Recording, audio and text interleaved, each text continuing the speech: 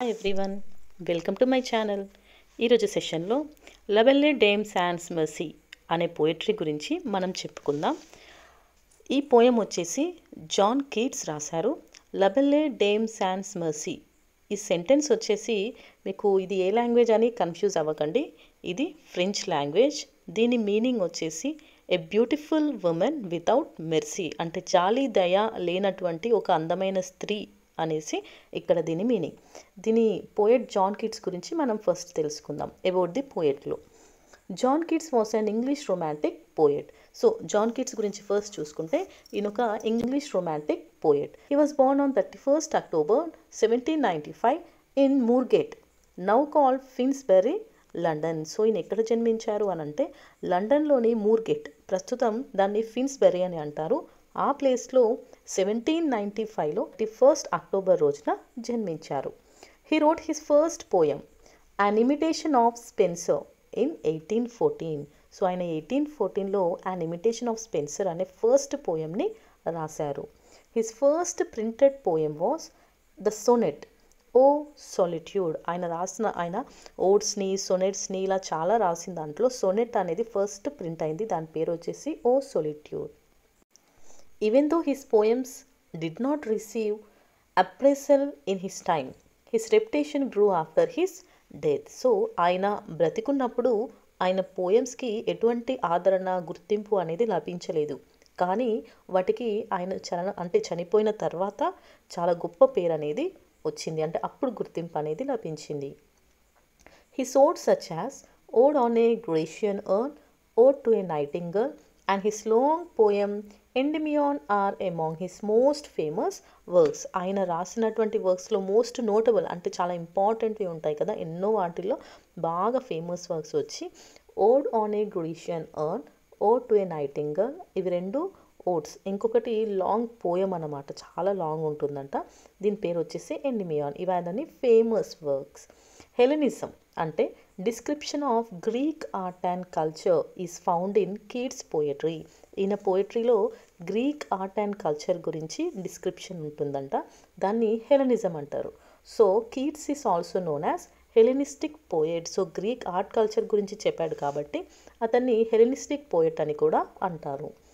John died of tuberculosis at the age of 25 on 23rd February 1821 in Rome. ఆయన రోమ్లో tuberculosis, okay, TB వల్ల 25 years age, అంటే చాలా చిన్న ఏజ్లోనే ఆయన మరణించడం జరిగింది. తనకంటే ముందు తన బ్రదర్ కూడా చనిపోయారు. దానికంటే ముందు వాళ్ళ మదర్ కూడా, అంటే ఇది ఫ్యామిలీ డిసీజ్ అంటారు కదా, ఇన్హెరిటెన్స్ అనేసి. సో అలా వాళ్ళ బ్రదర్, మదర్ ఇద్దరూ కూడా ట్యూబర్క్లోసిస్తోనే చనిపోయారంట. The present poem Labelle Dame Sans Mercy by John Keats was first published in May 10, 1820. So దీన్ని ఫస్ట్ పబ్లిష్ చేసింది ఎప్పుడు అంటే May 10th, 1820లో, అంటే ఆయన చనిపోవడానికి 1 year ముందు దీన్ని పబ్లిష్ చేశారంట.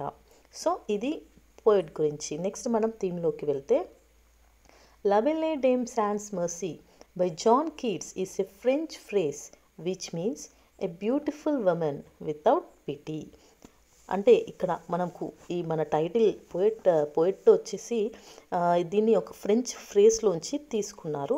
దాన్ని వచ్చేసి లెబెల్లే డేమ్ సాన్స్ మెర్సీ, అంటే a beautiful women without PT, అంటే మెర్సీ అనొచ్చు, పిటీ అనొచ్చు, అంటే జాలి దయ లేనటువంటి ఒక అందమైన యువతి అనేసి. The poem contains several themes. ఇందులో చాలా థీమ్స్ ఉన్నాయంట, such as dejection in love, heart break, sadness, death and illusion versus reality. So ఇందులో చాలా థీమ్స్ ఉన్నాయి. లైక్ డిజెక్షన్ ఇన్ లవ్ అంటే ప్రేమ విఫలం అవ్వడము, గుండె పగలడము, అంటే మనసు బాధపడుతుంది కదా అలాంటి సిచ్యువేషన్లో, అలాంటిది బాధ, చావు. ఇల్యూషన్ అంటే భ్రమలోకి, ఒక కొత్త మాయాలోకంలోకి వెళ్ళిపోవడం, రియాలిటీలోకి రావడం, ఇవన్నీ కూడా మనం ఈ పోయంలో చూస్తాము. In the poem a night tells the story of how he becomes obsessed with and then gets abandoned by a mysterious beautiful fairy lady. So ఈ స్టోరీలో ఏముంటుందంటే, ఒక నైట్ అంటే యోధుడు అంటే నథింగ్ బట్ ఒక వీరుడు అన్నమాట. ఓకే, సో ఒక వీరుడు తను ఎలా ఒక స్త్రీ చేతిలో మోసపోయాడు అనేసి, ఎలా తను ఒక అందమైన స్త్రీ కూడా మిస్టీరియస్ అంట, అంటే తను ఒక మనిషి కాదు, అలా అని దేవత కాదు. సో అలాంటి ఒక మిస్టీరియస్ బ్యూటిఫుల్ ఉమెన్ చేతిలో అతను ఎలా అబండెంట్ అయిపోయాడంటే ఆ అమ్మాయి అతన్ని మోసం చేసి వదిలేసి వెళ్ళిపోయిందంట. సో ఆ స్టోరీ గురించి మనం ఇందులో చూస్తాం. సో ఇప్పుడు ఎక్స్ప్లెనేషన్ పార్ట్లోకి వెళ్తే, the poem is a conversation between the poet and the night who falls in love with a fairy lady who is mysterious. So ఈ పోయంలో మనకు ఇద్దరు మాట్లాడతారు, స్పీకర్స్ ఇద్దరు ఉంటారు. ఫస్ట్ ఏమో పోయెట్, ఓకే, మన పోయెట్ ఒకరు, ఇంకొకరేమో నైట్. ఈ పోయెట్ ఏమో ఈ పోయం గురించి చెప్పే వాళ్ళైతే, ఈ నైట్ ఎవరు అంటే హూ ఫాల్స్ ఇన్ లవ్. ఈ నైట్ ఒక అమ్మాయి ప్రేమలో పడిపోతాడనమాట. ఆమె ఒక ఫెయిరీ లేడీ, అంటే ఆమెని ఒకతను ఒక దేవకన్యలాగా ఊహించుకుంటాడు, కానీ అదొక మిస్టీరియస్, అంటే ఆమె దేవకన్య కాదంట. సో నైట్ అంటే ఈ యోధుడు పోయెట్ ఇద్దరు మాట్లాడుకునేది కూడా మనకు ఈ పోయంలో ఉంటుంది. Once A night was wandering about in a sad and dejected mood by the side of A lake. So ఒకరోజు ఈ నైట్ అంటే ఈ వీరుడు, ఈ యోధుడు సంచరిస్తూ ఉన్నాడంట ఒక లేక్ పక్కన, సాడ్ మూడ్లో అంటే బాధగా సంచరిస్తూ దిగులుగా ఏదో పోగొట్టుకున్న వాడిలాగా నడుస్తూ ఉన్నాడంట. The poet comes across the wandering night. So ఆ యోధుడిని మన పోయెట్ చూస్తాడు.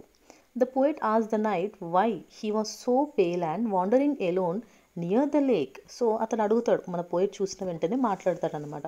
వెళ్ళి ఏమని అడుగుతాడంటే ఆ నైట్ని, ఎందుకు నువ్వు ఇంత దిగులుగా బాధగా ఒంటరిగా ఈ లేక్ పక్కన సంచరిస్తున్నావు అని అడుగుతాడు. Wear there is no grass is left and no bird is singing. So జనరల్గా ఎవరైనా సంచరించేటప్పుడు మంచి పచ్చని వాతావరణం, పక్షుల అల్లరి, సౌండ్స్, సాంగ్స్ ఇలాంటివన్నీ ఉంటే దాన్ని ఎంజాయ్ చేయడానికి ఆ మూడ్లో తిరుగుతారు. కానీ ఇతనేమో చూడడానికి బాధగా ఉన్నాడు, ఒంటరిగా ఉన్నాడు. పోనీ అక్కడ ప్రకృతి బాగుందా అంటే అక్కడ ఎటువంటి గ్రీన్ గ్రాస్ లేదంట, అక్కడ ఎలాంటి బర్డ్స్ కూడా పాటలు పాడటం లేదంట. The poet tells the night that his face is without colour and is pale like A lily. So అతడు అంటాడు, నీ మొహం అంతా వాడిపోయి ఎటువంటి కళ అనేది లేకుండా ఉంది. ఎలా ఉంది అంటే వాడిపోయినటువంటి ఒక లిల్లీ పువ్వులాగా అయిపోయింది. There are sweat and pain in the four head. నీ నుదిటిపైన చెమటతో పెయిన్తో కనిపిస్తుంది. That epics that the night is sick. So దాన్ని బట్టి నాకు అర్థమవుతుంది నీకు ఆరోగ్య సమస్య ఏదో ఉంది. The colour of the face is fading quickly. నీ మొహం మీద ఉన్న ఆ రంగు కూడా మారిపోతుంది. Like that of A withered rose. అంటే మంచి ఒక గులాబీ పువ్వు వాడిపోతుంటే ఎలా ఉంటుందో నువ్వు కూడా ఆ గులాబీలాగే వాడిపోతున్నావు అని అంటాడు. The season described in the poem is that of winter, as the squirrel is done with collecting the grains. So ఇక్కడ మనకు డిస్క్రైబ్ చేసిన సీజన్ వచ్చేసి వింటర్ సీజన్ అంట. ఈ సీజన్లో స్క్విరల్ తనకు కావాల్సిన ధాన్యాన్ని అంతా కలెక్ట్ చేసుకొని తన ఇంట్లో పెట్టేసుకుంది. And the harvest is already done, అంటే హార్వెస్ట్ కూడా కంప్లీట్ అయిపోయింది, కోతలు కూడా అయిపోయాయి. However in literature winter symbolises solitude, sorrow and grief. Literature ప్రకారం వింటర్ సీజన్ని దేనికి సింబాలిక్గా చూస్తారు అంటే సాలిట్యూడ్ అంటే ఒంటరితనానికి, దుఃఖానికి, బాధకి నిదర్శనంగా వింటర్ సీజన్ని సింబాలిక్గా చూస్తారంట లిటరేచర్ ప్రకారం. సో ఇక్కడ మన ఈ నైట్ కూడా చాలా దిగులుగా ఉన్నాడు, ఆ సీజన్ కూడా కంప్లీట్గా అతనికి తగ్గట్టుగానే సారోతోని ఒంటరిగానే ఉందంట. After listening to the questions raised by the poet. So మన క్వశ్చన్స్ అన్నీ రేస్ చేశాడు మన పోయెట్. అడుగుతున్నాడు, ఎందుకు ఒంటరిగా ఉన్నావు, ఇది కదా ఇప్పుడు ఎవరు ఉండరు అనేసి, నీకెందుకు ఇలా ఫేస్ అంత ఇలా ఎందుకు అయిపోతుంది, నువ్వెందుకు వాడిపోయినట్లు అవుతున్నావు, ఏమైంది అని అన్ని క్వశ్చన్స్ అడిగిన తర్వాత the night replied that he had met a beautiful lady in the meadow. So అప్పుడు నైట్ రిప్లై ఇచ్చాడు, ఏమని అంటే, నేను ఒక అందమైన యువతిని కలుసుకున్నాను, ఆమె చాలా అందంగా ఉంది, ఆమె నేను మిడోస్ అంటే పచ్చిక భూములు అని అంటారు కదా, సో ఆ ప్లేస్లో నేను ఆ అందమైన లేడీని కలుసుకున్నాను. He describes her long hair and her light step. ఆమె చాలా అందంగా ఉంది, ఆమెకు చాలా పొడవైన జుట్టు ఉంది, ఆమె పర్సనాలిటీ అంటే స్ట్రక్చర్ కూడా చాలా స్లిమ్గా ఉందంట. Her ice wear wild that the night fell in love at the first sight of this lady. ఆమె కళ్ళు కూడా వైల్డ్గా అదొక డిఫరెంట్గా ఉన్నాయంట. ఎలా అంటే చూసిన వెంటనే ఫస్ట్ సైట్లో అతను లవ్లో పడిపోయాడంట. She also fell in love with him. ఆమె కూడా అతనితో ప్రేమలో పడిపోయిందంట. As a token of love he gives her A garland for her head. So ప్రేమకు గుర్తుగా గిఫ్ట్స్ ఇస్తారు కదా, అతను కూడా ఆమెకి గార్లాండ్ అంటే పువ్వులతో తీసినటువంటి కిరీటాన్ని ప్రజెంట్ చేశాడు. దాంతోపాటు బ్రేస్లెట్, ఓకే, హ్యాండ్కి పెట్టుకోవడానికి బ్రేస్లెట్ అండ్ ఫ్రేగ్రెన్స్ జోన్ కూడా అతను ఆమెకు గిఫ్ట్గా ప్రజెంట్ చేశాడంట. They both involve in physical intimacy. So ఆ తర్వాత వాళ్ళిద్దరూ ఫిజికల్గా meet అయ్యారంట. Then they both road on a horse back and the whole day they spend time with each other. ఆ రోజంతా కూడా వాళ్ళిద్దరూ కలిసి హార్స్ రైడింగ్ చేశారు. అంతేకాకుండా ఆ డే అంతా కూడా కలిసి స్పెండ్ చేశారు.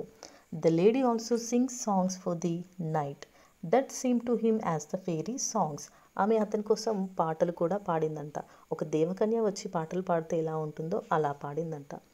The lady then gives him tasty food like sweet roots, honey of wild bees and Manna due. ఆమె అతనికి తినడం కోసం స్వీట్ రూట్స్ని, హనీని, మన్నా డ్యూ అంటే అది ఆ యేసు ప్రభువు తన భక్తులకు ఇచ్చే అటువంటి అదొక ఫుడ్ అంట.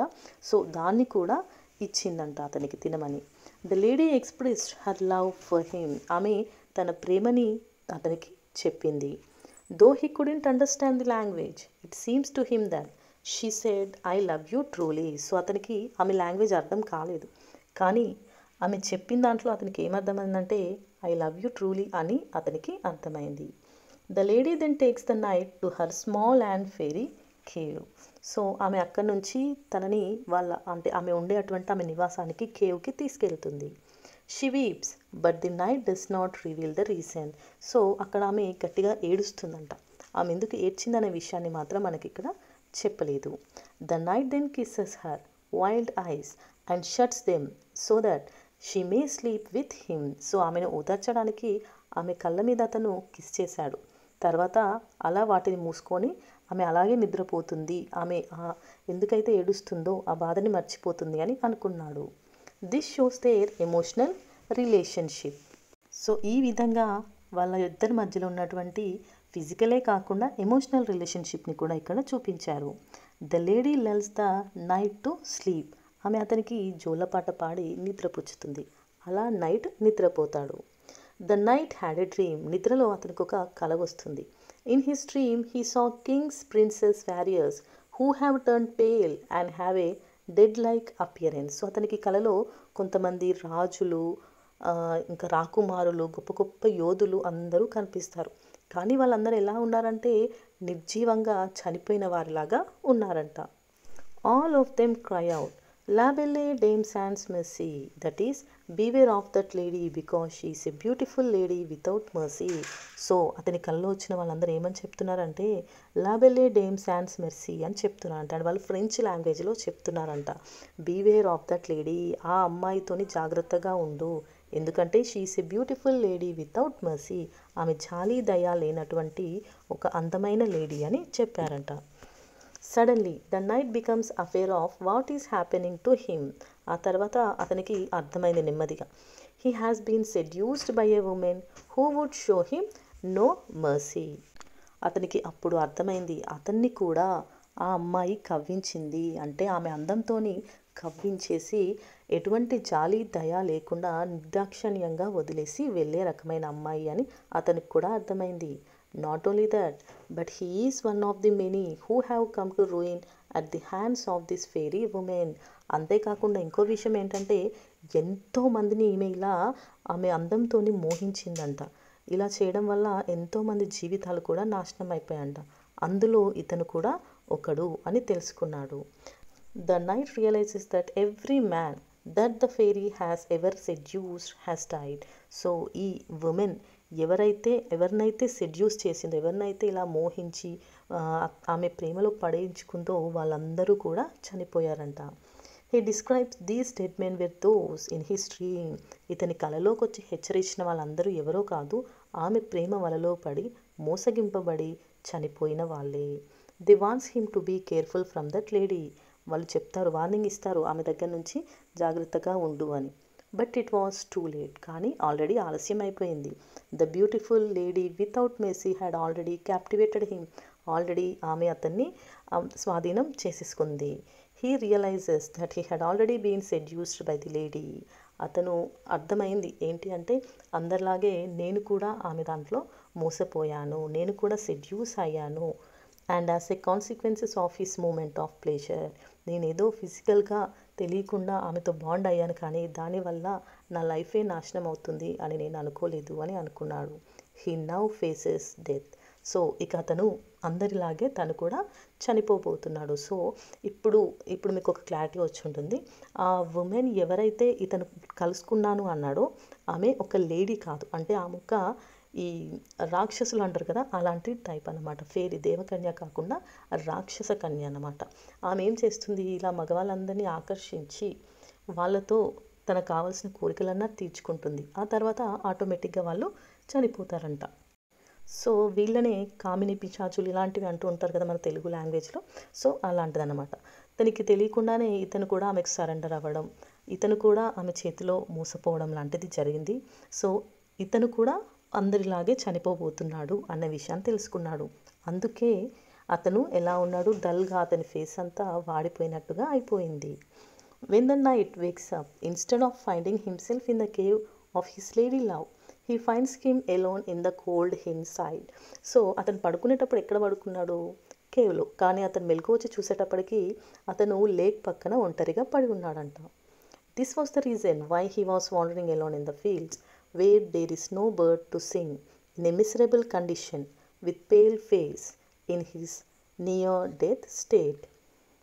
సో ఇతను ఇలా ఒంటరిగా ఇక్కడ సంచరిస్తూ ఉండడానికి రీజన్ ఏంటి అంటే అతను అక్కడ పడుకుంటే ఇక్కడికి వచ్చాడంట. అందుకే అతను ఆమె చేతిలో మోసపోయినందుకు అతని ఫేస్, అంటే అతనిలో ఉన్న శక్తినంతా ఆమె లాగేసుకుంది. ఇప్పుడు అతను చావు అంచుల్లో ఉన్నాడు, అతను ఇక చనిపోబోతున్నాడు.